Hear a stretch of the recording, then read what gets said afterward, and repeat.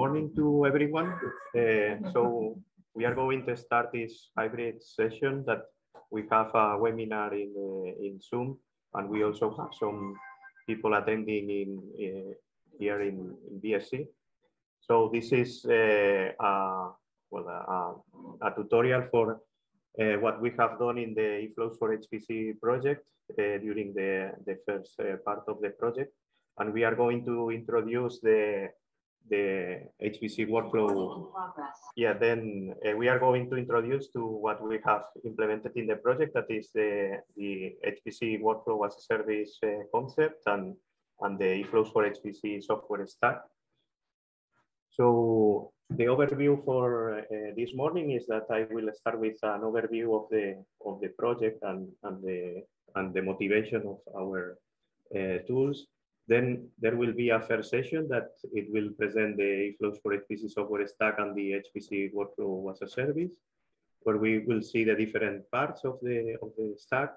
And then there will be a second session about other software components and how they have been used in the project. And finally, we will finish with a hands-on session to just test a little bit with simple examples what we have implemented. So the eFlows for HPC project, it's trying it's a Euro HPC project that is funded by the European Commission and different countries. And we have 16 partners in the consortium, and it is coordinated by the BSc. And the goal of the project is to provide a European workflow platform. I'm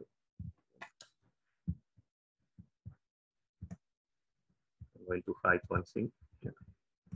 So that enables the design of complex applications, trying to integrate HPC processes with data analytics and artificial intelligence, and enabling the accessibility and reusability of different workflows and reduce the time to solution.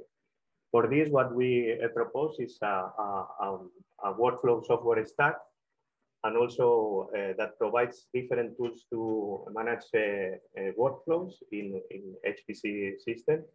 And then there is a concept or an interface to provide access to these workflows as a service. And there is another part that about architectural optimizations for different architectures. And all of these concepts that we and methodologies that we do in the project are validated by 3 pillars that are more or less representing different user communities. And we have the pillar 1 that is about digital twins for manufacturing. Then there is the pillar 2 that is for climate modeling. And a third pillar that is about urgent computing. So why we have tried to do this approach about the HPC workflow as service and the software stack is because currently when there is a user community that has been granted to have access to one HPC site, they have the workflow developers have to deploy the services or their workflows manually, and also sometimes requiring to do some installations from the system administrator. So this is a very slow thing that it has to be repeated. When we have access to a second site, we have to do the same for a second site, and again deploy the things, and when they are deploying, sending to the users how to access to this system and how to execute the workflow. So what we propose, well, if we want to do also use some cloud infrastructure, we have to do the same. In the current approach, what we try is that the workflow developers access to or register the workflows to the HPC workflow as a service service, and then once they have registered and deployed, they can share just a URL to submit the executions without requiring to do a lot of manual steps. So this workflow as service is working with the software stack to provide this automation of the deployment and execution in the HPC systems and cloud. So this is more or less the motivation. So I'm going to present a little bit the software stack that we have implemented or integrated in the project. This stack is divided in several layers. There is a first layer about the implementation and the composition of the operating workflows composing HPC, data analytics, and machine learning. And for doing this, we propose to use three models that one is the Python programming model to implement what we will see later. Then there will be an extended Tosca description for the deployments, and then there is also the data logistic pipelines to do data movement, to specify data movements that are required in the workflow.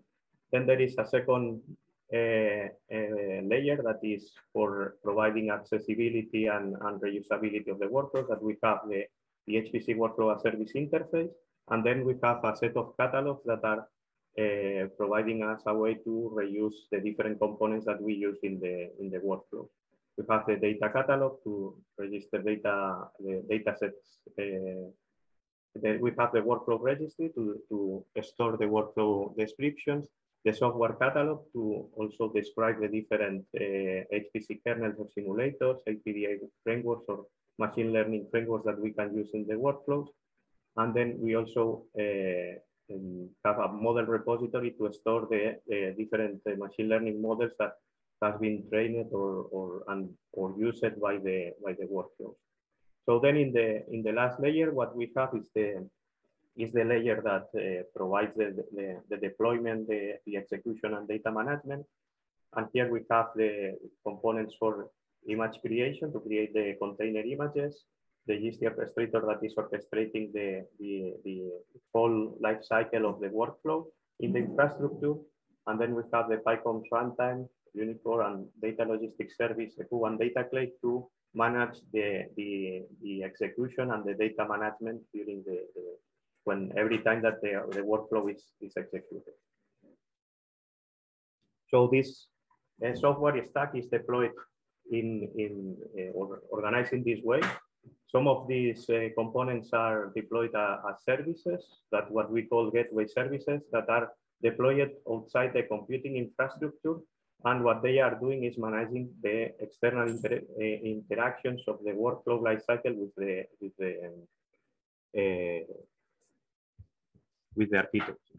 Then we have a second group of components that are deployed with the workflow in the computing infrastructure, that are the runtime components, that is the Python runtime or the Q1 data clay runtimes that are deployed together with the different HPC or HPDA or machine learning frameworks that are used in the workflow, and they are deployed in the computing infrastructure.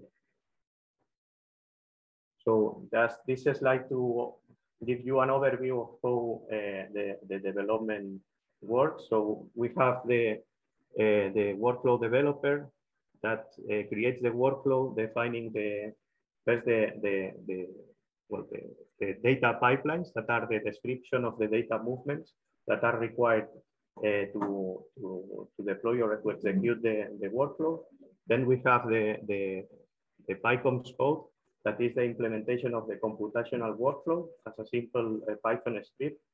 And we have the Tosca description that what is doing is creating defining the topology of the components that are composing a workflow, and they are and the life cycle, the relationship in the different parts of the life cycle.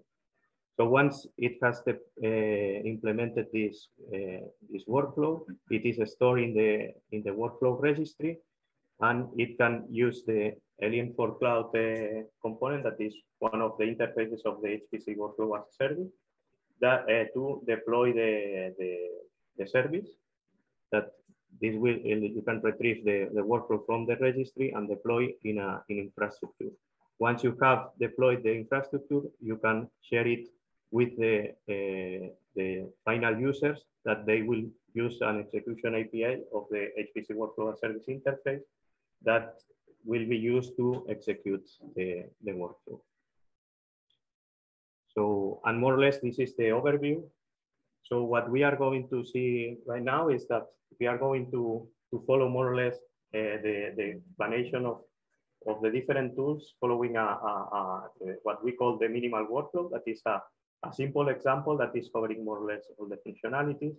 And what we are doing basically, we are transferring some data that is some input data of the workflow that is in external repositories to the HPC in the shared system of the HPC, and then perform a computation, a PyCom's workflow inside this HPC system.